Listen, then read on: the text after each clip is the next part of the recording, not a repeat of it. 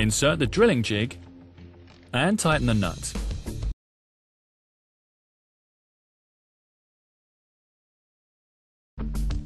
When the center pin has freedom of movement in the front casing hole, tighten the nut of the drilling jig. Make sure that the jig is aligned with the housing hole. Otherwise, the starter generator may be damaged during the drilling and must then be replaced.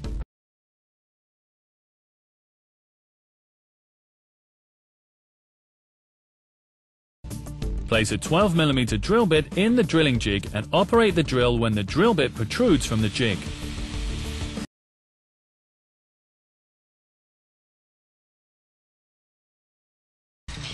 Drill out the hole carefully and make sure that the drill doesn't jam.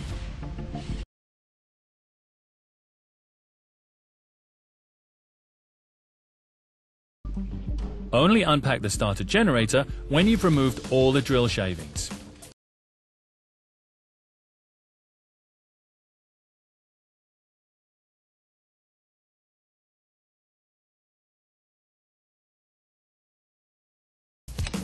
Remove the drill jig from the starter generator.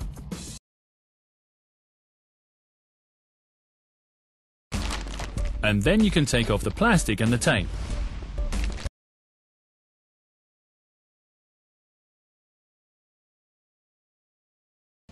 Now you can install the new bearing.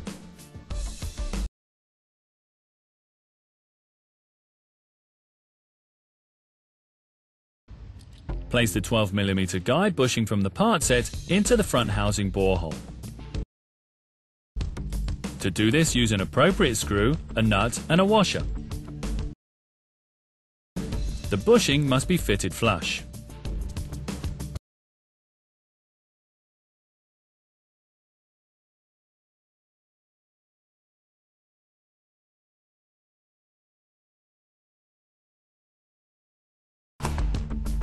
Remove the bolt, nut and washer.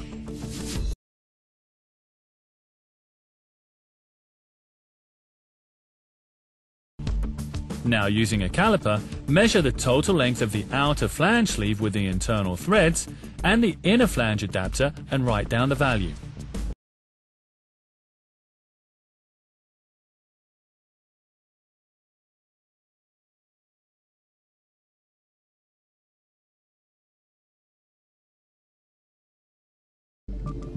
Then measure the distance between the guide bushing and the rear housing borehole.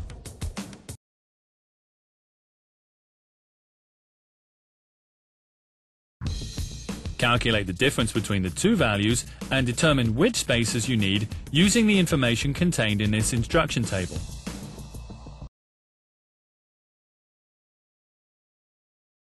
Measure which spacers you need and then slide them onto the guide bushing.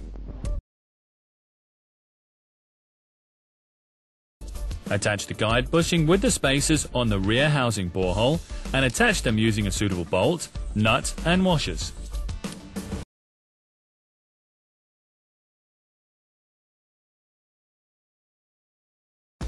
Then measure the distance between the two pressed bushings. Again, calculate the difference. The bearing clearance must be within the tolerance of 0.1 to 0.5 millimeters. If everything is okay, then tighten the belt tensioner with 28 Nm of torque.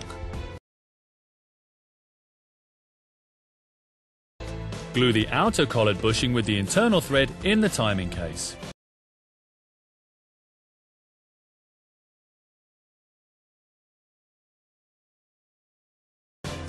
Clean the collared bushing thoroughly before applying the adhesive.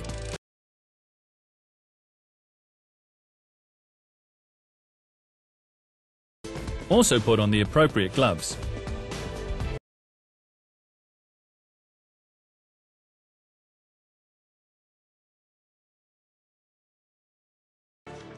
Then apply the glue on the collared bushing.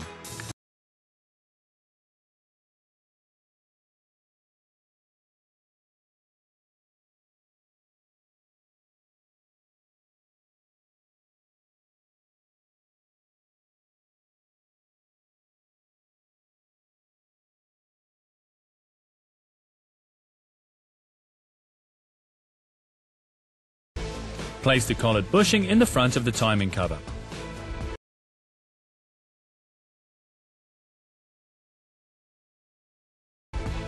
Now attach the inner collared bushing.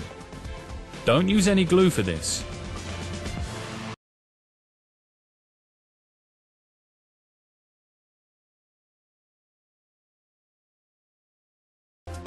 Don't forget to change your gloves, and the work goggles are no longer needed.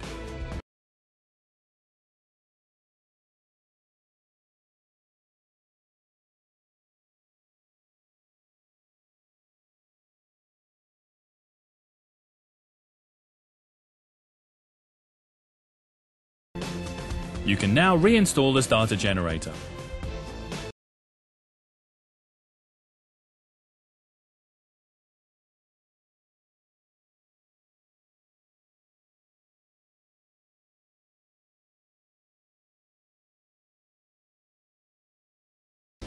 Then lead in the bearing body from the rear.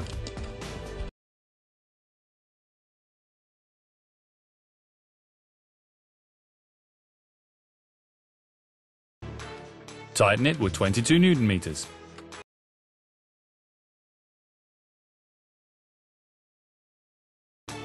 Instead of putting on a screw, place the cover included in the set on the outside. The rest of the installation is done in the reverse order. And remember to install a new poly V-belt.